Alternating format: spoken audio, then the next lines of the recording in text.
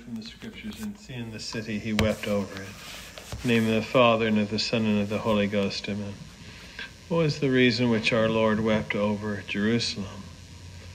King David was one of the richest kings of his time, and Jerusalem was a very beautiful city. Is that the reason why our Lord wept over it? It is not. He wept over Jerusalem because the ingratitude and the obduracy of the Jewish people. By impenitence, the Jews were hastening to their own destruction. We see it in society today. Americans are not penitent for the sins which they have committed. Prophet after prophet urged the Jews to penance, and yet prophet after prophet was persecuted, was stoned, and even killed, thrown from high places. The heart of the Jews was extremely hardened at the time of Christ, which is proved by their non-reaction to his miracles. Jerusalem, the fathers of the church tells us, in this particular setting, represents the unrepentant sinner, one who would not recognize God's presence, one who would not reform their lives as St. John the Baptist urged them to and our Lord urged them to, one who would give no ear to the admonitions from our Lord. To the impenitent, their end will be like that of Jerusalem. They will be destroyed. The devil will surround them and drag them to hell. It is foolishness, my dear friends, to squander the graces which God gives to us. The condemned would do penance if they could return to this earth and change their lot in life and in death, but they cannot. And so you and I must use the time of grace designed by God for us.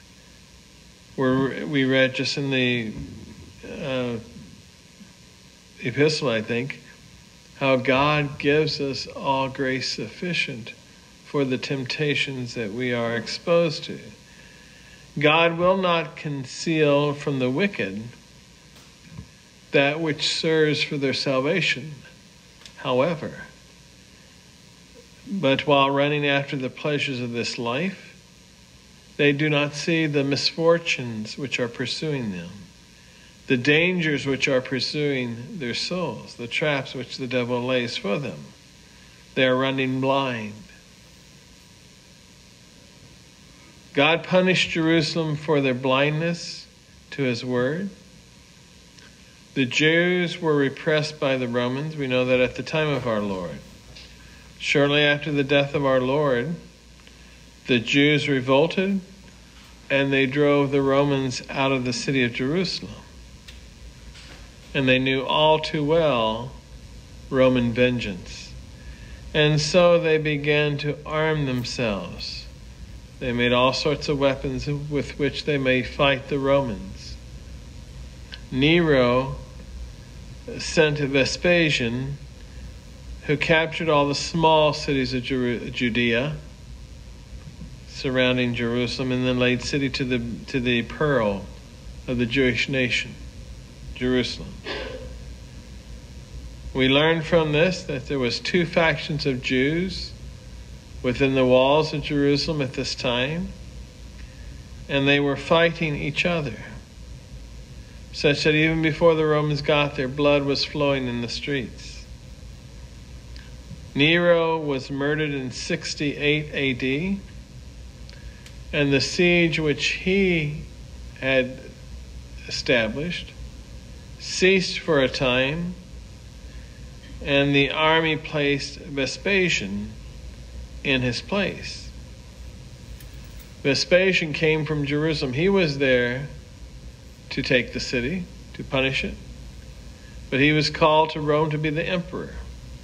And so he sent Titus to capture the city at any price, and Titus would. In Easter of 70 A.D., Titus appeared at the gates of Jerusalem The food supply had dwindled.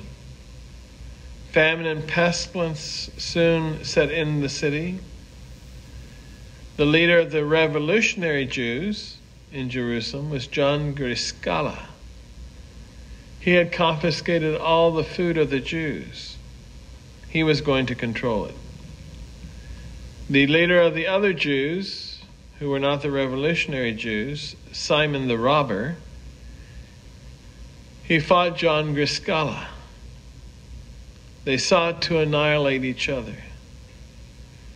John Grishkala captured the temple and put his men in the temple. Thousands of men could fit in the temple. Simon besieged him, and a bloodbath followed. Only when the Romans reappeared did the Jewish factions, stop fighting and unite against Rome. Many Jews tried to escape the city. There were perhaps 2 million Jews in Jerusalem at this time. Each day of those who tried to escape and those captured, 500 would be crucified each day. The Jews still would not submit. Titus found that he could not take the city by storm, and so he figured he would starve them to death. In 3 days, 10 miles of wall were built around Jerusalem. And we read this very explicitly from sacred scripture, the prophets. Thine enemies shall cast a trench about thee, and compass thee around. People began searching the gutters for food. One woman was discovered having strangled her own baby, cooked it, and began to eat her own child. Between April the 14th and July the 1st, I believe, in the year 70 A.D., 158,000 dead bodies were discovered in Jerusalem. And to save the city from infection, the living Jews threw over the wall 600,000 corpses. All who could flee fled. And as I mentioned before, they were captured. Most of them were captured by Titus. Titus crucified any that were fleeing who had weapons. And those who didn't have weapons, they were mercifully permitted to be slaves the rest of their lives by Titus. Some Jews thought that they could escape with their riches. They swallowed their gold. Titus was not a scrupulous man. He cut open their stomachs and took the gold from them, thus adding 2,000 more corpses the next morning as they were captured. Finally, Titus was able to enter the Fort Antonia and gain access to Jerusalem. He originally desired to leave the temple standing. It was the most magnificent temple in the world. Perhaps he wanted to leave it standing so that they could worship pagan gods, as we have seen in the Vatican, pagan gods put upon the tabernacles. But John Grishkala refused to abandon the temple, and so Titus had it burned to the ground. He ordered loads of salt to be brought in by camels, and the grounds to be plowed and salted so that nothing again would ever grow there. Titus then killed all. It is believed that 1,100,000 were killed, 97,000 enslaved, and the rest, probably women and children more so, were dispersed throughout the Roman Empire. That is why Christ wept over Jerusalem. Not because of the destruction of buildings, but because of the destruction of so many souls who would not accept him and who would be lost. Deathbed conversions are very rare. St. Augustine says, it cannot be asserted with any security that he who repents at the end has forgiveness. St. Jerome says, scarcely one of 1,000 whose life was impious or impious will truly repent at death and obtain forgiveness. St. Vincent Ferrer says, for a man who has lived an impious life to die a good death is a greater miracle than to raise a soul back to life, the raising of the dead, such as Lazarus. Repent now, my dear friends. Do not delay that interior conversion, that putting out of mortal sin. Do not delay lest we be judged like the Jerusalem of old.